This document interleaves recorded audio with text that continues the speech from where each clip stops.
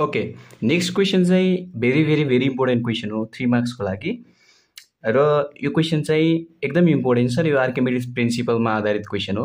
यसको की आइडिया चाहिँ of thrust equal to डब्लुओएलडी अथवा weight of this liquid displaced हो।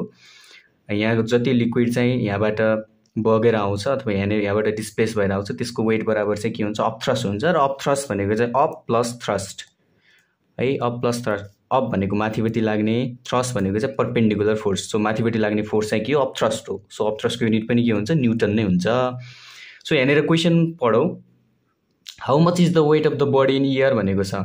इयरमा चाहिँ बडीको वेट कति हुन्छ भनेको छ। सो वेट भनेको चाहिँ अर्थले अट्र्याक्ट गर्छ, स्टोनलाई कति फोर्सले अट्र्याक्ट गर्छ त्यो नै के हो, वेट हो। सो वेट निकाल्ने फर्मुला चाहिँ के हुन्छ, एम इन्टु जी हुन्छ। वेट भनेको फोर्स नै हो जो चाहिँ कुनै हेभिली बडीले अट्र्याक्ट गरेको हुन्छ र हाम्रो केसमा चाहिँ अर्थले अट्र्याक्ट गरिरहेको छ।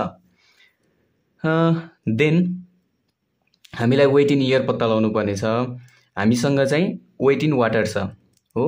अब हामीले के बुझ्नुपर्छ भन्दाखेरि मैले चाहिँ हावामा ढुङ्गा टङ्गाइरहेको छु, सर्टेन वेट छ। अब मैले पानीमा हाल्ने बित्तिकै माथिपट्टि फोर्स लाग्छ र त्यो फोर्स लाग्यो भने तलपट्टि लाग्ने वेटलाई चाहिँ त्यसले के गर्छ, कम गराइदिन्छ। त्यस कारणले चाहिँ यहाँ कति आयो, 20 न्युटन आयो। द्याट मिन्स हेरौँ है, वेट इन इयर आई नम्बरको solution, weight in year is equal to के हुन्छ, weight in water plus up thrust. Okay, र हामीसँग अप थ्रस्ट भनेको चाहिँ के हो, यहाँ जुन यो बिकरमा जति लिक्विड डिस्प्लेस भएको छ त्यसको वेट हो। यहाँ दिएको छ कति, 5 न्युटन।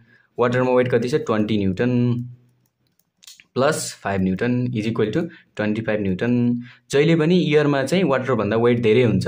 किन धेरै हुन्छ, किनकि तलबाट लाग्ने फोर्स चाहिँ इयरमा कम हुन्छ, वाटरमा चाहिँ के हुन्छ, तलबाट लाग्ने फोर्स चाहिँ धेरै हुन्छ। यसले चाहिँ अरू कसरी बुझ्न सकिन्छ भन्दाखेरि इयरमा चाहिँ पार्टिकल्सहरू टाढा टाढा हुन्छन्, वाटरमा चाहिँ लिक्विड हो त्यो भएर नजिक नजिक हुन्छन्। सो त्यस कारणले चाहिँ वाटरमा चाहिँ माथिपट्टि धेरै पार्टिकलले फोर्स लाग्छन्, सो धेरै फोर्स लाग्छ। इयरमा चाहिँ अलिकति कम फोर्स लाग्छ। माथिपट्टि कम फोर्स लाग्ने बित्तिकै तलपट्टि लाग्ने फोर्स धेरै हुन जान्छ। यसरी चाहिँ हामीले बुझ्न सक्छौँ। अर्को क्वेसनमा के सोधेको छ, find out the mass of stone. So mass of stone चाहिँ हामीले वेट इन इयर पत्ता लगायो। हामीसँग वेट इन इयर कति छ, 25 न्युटन छ।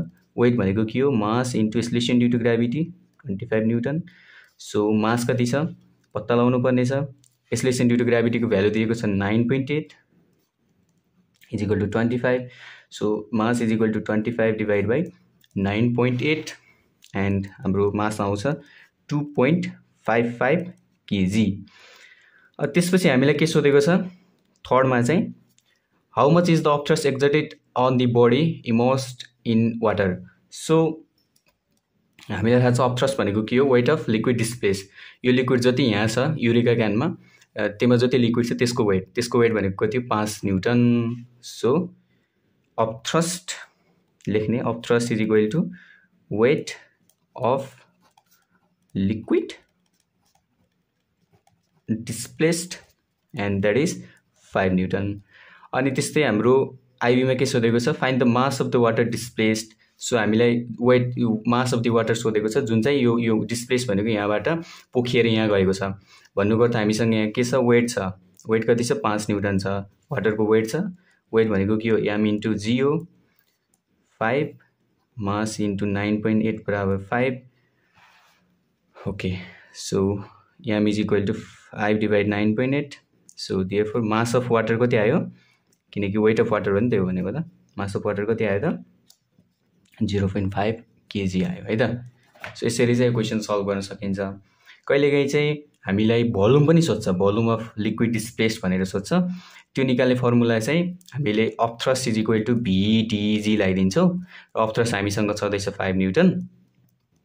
त्यसपछि भोल्युम हामीले पत्ता लगाउनु पर्ने छ। डेन्सिटी अफ वाटर, यदि डेन्सिटी पानी हो भने डेन्सिटी कति हुन्छ, 1000 हुन्छ।